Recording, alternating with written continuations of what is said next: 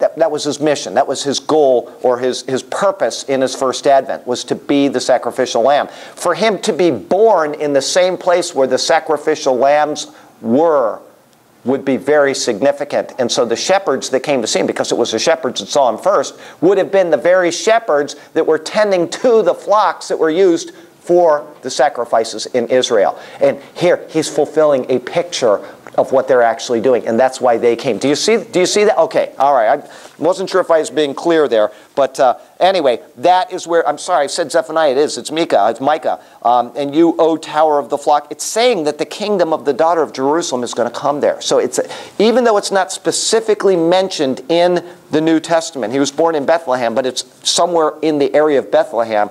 It could have been right where they kept the sacrificial lamb. So very interesting, but it's not something that we can say dogmatically, okay? What verse in Micah? 4:8. And here we are. We're going back to Genesis. And the problem is, the reason why it's so hard finding these things is because one translation will say Tower of the Flock. One will say Tower of Adair. One of them will say Migdal of the Flock. You know what I'm saying? People translate these differently. It's the same words, but it's hard to remember, and then you go into here, you don't know the concordance. Did they translate it this way? So you end up spending a lot of time looking for something that you shouldn't have to.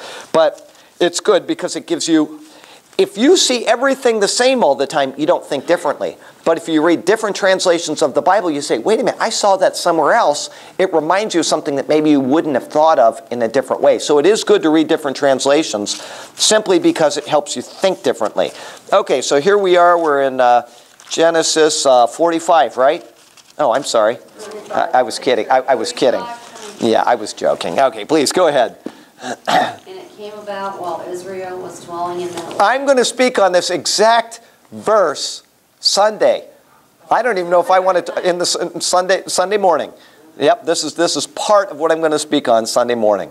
So I don't want to give too much away, but here we are. It's funny that this always seems to happen. No, the things I'm going to... It's so deep. Give it to us now, and maybe we'll understand. No, this will be... You know how I say when I do a sermon, you do a life application, and then you have doctrine and you have application. This is under the application. This is more a story that I'm throwing in to make a point. So this part won't... What I'm doing is I'm equating it with something that's going on in 1 Corinthians chapter 5. If you want to read that later. Don't read it now. Okay, so go ahead. 1 Corinthians. Well, let's go there first. I'll read that. No, I'll just read it on my own so that next Sunday... Who wants to go there and who wants to not go there? It won't take just a minute.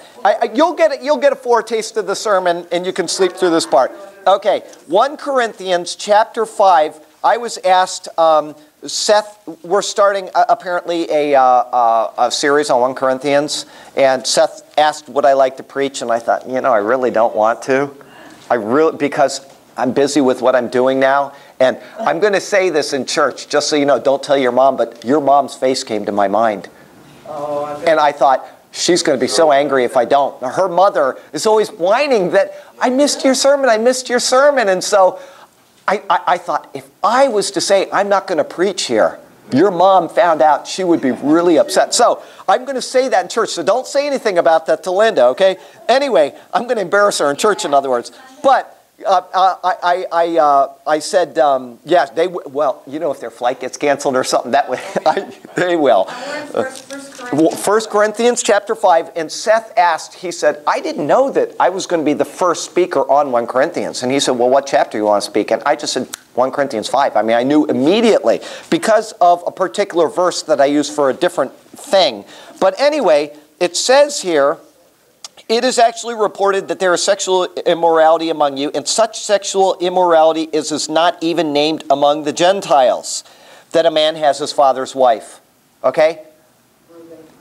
There you go. What we're going to speak about right now in Genesis, he says even the Gentiles don't do this, and yet this has been going on in the Jewish nation. It's like a slap on his own people. So go ahead. 35, whatever.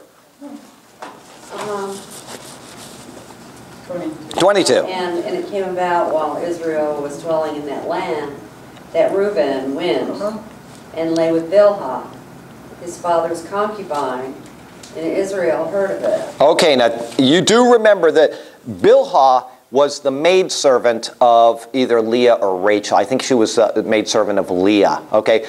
He had 2 wives. He wanted to marry Rachel, but the father deceived him. You know his name. He is a deceiver. Well, he got deceived against. And he gave her the older daughter, Leah, who had the weak eye, probably a lazy eye. Anyway, so he ended up marrying this girl he didn't want, and then he had to work 7 more years to get the girl he did want. So he's got 2 wives. Well, the younger one, Rachel, couldn't have children. So she got jealous, and she gave her husband her maidservant to have children for her. Okay, that was a custom that they would do. The maidservant would actually sit on the knees of Rachel and give birth as a picture of her giving birth, even though she wasn't giving birth. So here we have, you don't know the story, so I'll show you. Okay, Israel marries, didn't want to, but he ended up marrying Leah, okay?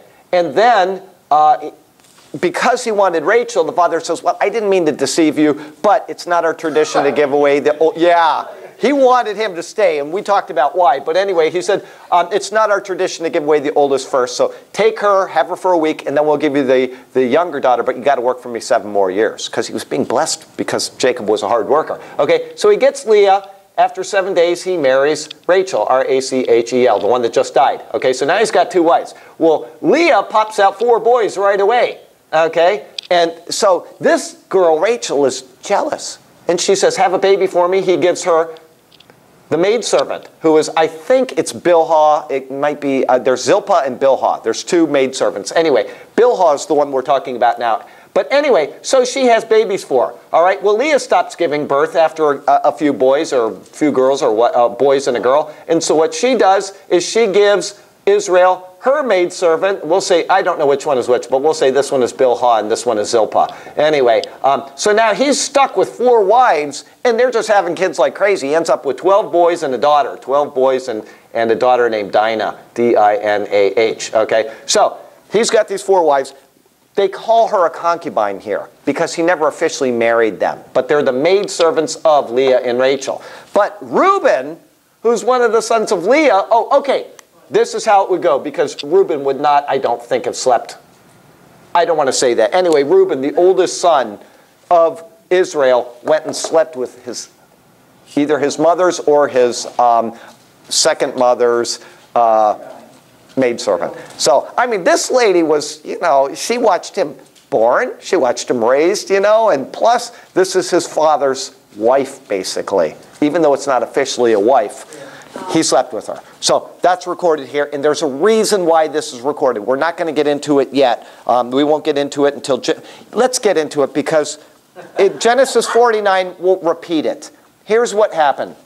You got 12 children. The first is Reuben. Who is it in Israel that gets the birthright and the blessing? The eldest. The eldest, okay? Because he did this thing here, Israel said, you will not receive the birthright and the blessing. He lost the right. Now that's really important, because this all points to, if that didn't happen, then the Messiah would have, it's supposed to, that's right, but it wasn't outside of the providence of God to know that all these things were going to happen, okay? But anyway, he should have inherited the birthright and the blessing, and he didn't. Instead, the sons of Joseph were given the birthright. When Jacob blessed Joseph, when he was in Israel, he brought the 2 boys, and you have Manasseh, who's the oldest, and Ephraim, the younger, and Joseph crossed his hands, and he blessed the younger over the older, the second replacing the first, again and again and again in the Bible. Okay, so he blesses him. Ephraim becomes blessed, which is, well, I won't get into that now, but Ephraim is a picture of the Gentiles coming into the church, being grafted in, okay? So just so you know that. Anyway, so Reuben lost the birthright, and then we're going to, oh, we've already talked about it, so I'll tell you. We have the next one in line is Levi. I'm sorry, Simeon, S-I-M-E-O-N, Simeon. And then the next one after that is Levi, okay? They what? Right, okay, and then after that comes Judah. Judah is 4th in line, all right? So, why did the Messiah not come through Reuben? Because he defiled his father's bed, recorded in Genesis 49. We'll go there in a second. Why did Simeon and Levi not receive the Messiah through them? What? Priestly. No, that's afterward. They don't know that yet. That's many years later. Why is it that they were rejected for this purpose? We've already gone through it. We've already talked about it about a week and a half ago. Actually, we talked about it the last chapter. The last chapter. What did they do? What did Simeon and Levi do? Town of Shechem. These two guys killed an entire town in their anger. And so they're rejected. And so it falls to the fourth son, Judah, for the Messiah to come through. So, and where do we see that? What? I'm sorry. But that's okay. Are Simeon and Levi the sons that killed because of Dinah? Dinah. That's right. Oh. Dinah. They were protecting the honor of their sister. Okay. And who else almost killed somebody in his anger and was withheld from doing it, and it saved him from a similar curse? Later in the Bible, somebody went in and he says, I'm going to kill, I'm going to use this term just so you know the Bible says it. It says, we're going to go in and kill everybody that pisses against a wall. That's the way the Hebrew reads, just so you know. Okay? In other words, every male. Who was it that was going to go and kill every male in a particular household? Herod. Well, no, much earlier than that. Still in the line, and it would have caused him the same type of grief. One of the kings? Is it one of the kings? The second king. King David. No. David. Okay, all right, David. Now, here's what he did. Actually did kill somebody. Well, he went in to kill Nabal. Remember Nabal? He was protecting the... Have a wonderful week. Take care now. I will. All right. So, Nabal was the rich man, and he wouldn't give David anything. Okay? And so David says, we've been protecting this guy all this time. He says, we're going in. We're going to kill them. We're going to take all the food that we need. And who saved... Abigail. His wife. Nabal's wife, Abigail, saved David from making exactly the same mistake as Simeon and Levi did, and it would have cost him in the end. Abigail went and said, let the blame be on me. A couple days later, Nabal ends up dying. It says his body became like a stone. Maybe he had a heart attack or a seizure. No, what is it called? A stroke. Anyway, that was the end of Nabal, and so what does David do? He marries Abigail, his first wife. So, and she was not the mother of the line of the Messiah. That was Bathsheba. But anyway, she became the first wife of King David because of her faithfulness and for protecting David from making the same mistake and would have caused him a problem. So, if we go to Genesis 49, it says here, and I'm going to quote this in church, so you don't have to listen in church on Sunday, but it says, Reuben, verse 3, Reuben, you are my firstborn, my might and the beginning of my strength, the excellency of dignity and the excellency of power. Unstable as water, you shall not excel, because you went up to your father's bed. He defiled it. Okay? And then it goes down here. The next verse, Simeon and Levi's are brothers. Instruments of cruelty are in their dwelling place. Let my soul not enter. What kind of a blessing is this? Let my soul not enter their counsel. Let not my honor be united to their assembly. For in their anger they slew a man, and in their self-will they hamstrung an ox. Cursed be their anger, for it is fierce, and their wrath, for it is cruel. I will divide them in Jacob and scattered them in Israel. That prophecy was fulfilled how? Dividing them in Jacob. We'll go over it again in a couple weeks or whenever, but Levites became, here's the land of Israel again. Levites were everywhere. They were in every town in Israel.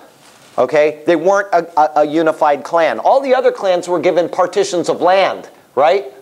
Dividing the land up like this, and down at the bottom is Judah. So everybody had their own partitions of land. There was a big partition of land over here for two of the tribes as well. But they all had their own place. But the Levites were scattered in Israel, just as he said. And then Simeon never got their own land because Judah had too much property. They had this giant amount of land. And so what they did is they said, you come and live with us. And so Simeon basically disappeared because they're all scattered within Judah. This is known as Judah, but actually Simeon is there. So that prophecy that he made for his sons was literally fulfilled.